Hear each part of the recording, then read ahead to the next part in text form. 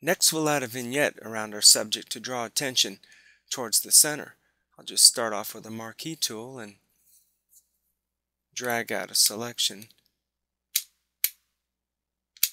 I'd like to twist this to the right a little bit. I could use the pen tool and get a more precise selection, but if you're in a hurry and just want to make a small adjustment to your marquee, go up here and go to Select, Transform Selection, and you get handles so that you can actually move your marching ants around.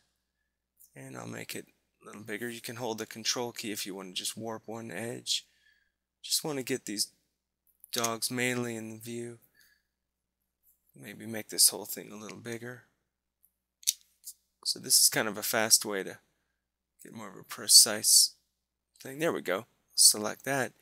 And this one's fairly straightforward. I'm going to actually put this above everything, including the color correction layers. And I'm going to add this as an adjustment layer. Nothing fancy here, just solid color. And I'll choose black. Of course, it's the opposite of what we want. So I'll just invert it, Control I. And then we're going to blur this edge just by Filter, Blur, Gaussian Blur. And I'll set the radius somewhere around 150, 200. You want it soft enough where you don't really notice it, but not so soft that it's eating into your subject matter. So you want to keep the borders of your vignette far enough away from the center. As you can see, I've got some luxury of some good breathing room here, so might even make it a little more. And of course, we're not going to keep this much of it. In fact, we're just going to go to the opacity layer. And the idea is just to bring in enough where it does the job. But the moment you notice there's a vignette, like already you can tell that's a vignette.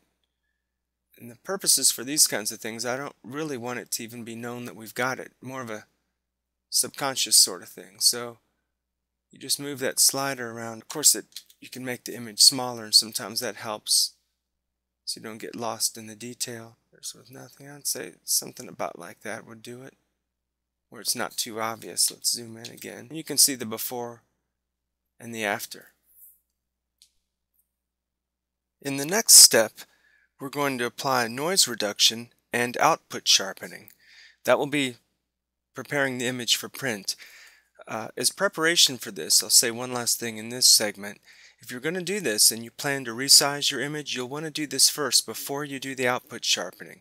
You would go to Image, Image Size, and then change the dimensions. You can see this is going to print out at 16 by 10 at 240. If you deselect this resample image, this effectively becomes a calculator, so I can just run some tests. The 240 is what we brought in from Camera Raw. Let's try 300. You could even go as low as, say, 140. And look, we're going to get a poster size print. In general, the farther away the viewer is going to be, the smaller you can make the DPI, the resolution here. Even 100 if it's going to be part of some display to be viewed at a distance. But for general purposes, I'd recommend 240. You can get a nice size print from this. So anyway, I'm not going to resize this image, but if you wanted to, you would do it here.